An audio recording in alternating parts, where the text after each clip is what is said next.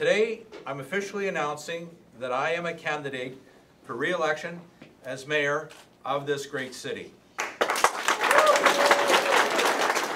I think a lot of it's to do with experience, keeping Saskatoon working, and for me I think that's the most important part. I can't say what other candidates will wish to make as their issues along the way. I just want to keep Saskatoon to be a great city and keep us working. On October 26th, people will decide at the ballot box and will vote for whom they believe can give them a strong, healthy city that will continue to work, that will continue to be working forward on having more jobs in our community, and citizens will decide whether or not experience counts or if you want to go with inexperience. I think experience is worth an awful lot.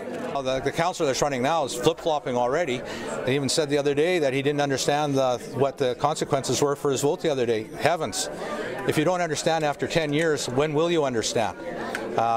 Mayor Day from before, I guess if he wishes to run, he can run. He hasn't been there for some 16 years now. Things have changed a lot in 16 years, 90,000 people more. So the city has grown from when he was mayor, of about 170,000 people.